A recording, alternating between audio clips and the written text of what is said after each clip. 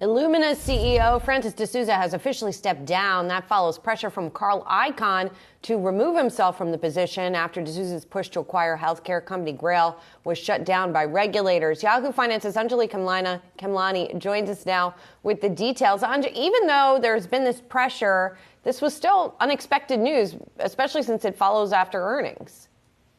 That's right. Not only earnings, but also from the win that Francis basically faced, not losing in that proxy battle back in May, which ousted the board chair, John Thompson, at the time. So what we saw then was shareholders voting for one of Icahn's three nominees for the board, and CEO Francis deSouza surviving that, but now stepping down as Carl Icahn continues to put pressure on the company to divest the Grail assets. So what happened with Grail? Just a recap on that. The company had first divested that, or rather spun it out back in 2016 for about $2 billion.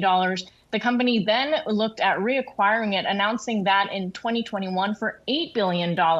Regulatory decisions had not yet been complete by the time Illumina wrapped the deals. Both in the U.S. and the EU, they faced blocks, concerns about market competition being the major point there. And it's really costing Illumina a lot of money, about $800 million a year, just to hang on to it, according to reports. So that's sort of where the concern comes in and where you've seen the pressure mounting from Carl Icahn. So this essentially ends that proxy battle and the pressure there, but they still face the decision of divesting Grail moving forward.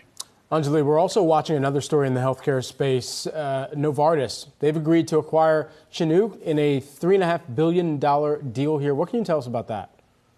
That's right. So Chinook is a kidney disease company. They have two treatments that they've got in the pipeline, clinical stage. This is really a good target for a company like Novartis. We know a lot of these large pharma companies are looking for the rare space as pressure mounts on them from things like the Medicare drug pricing negotiations. They've been looking at areas where they can really ramp up, disease stages and assets that won't necessarily be targets of those negotiations. We know Novartis earlier this year announced that it was going to cut back on its pipeline, and that included on the cancer side. So this definitely builds up and bolsters its pipeline a little bit, and it'll be interesting to see what other moves it makes to make up for the cuts it announced earlier this year. Anjalee, thanks so much for tracking these stories for us, helping us break down the latest and greatest here in the healthcare landscape. Appreciate it.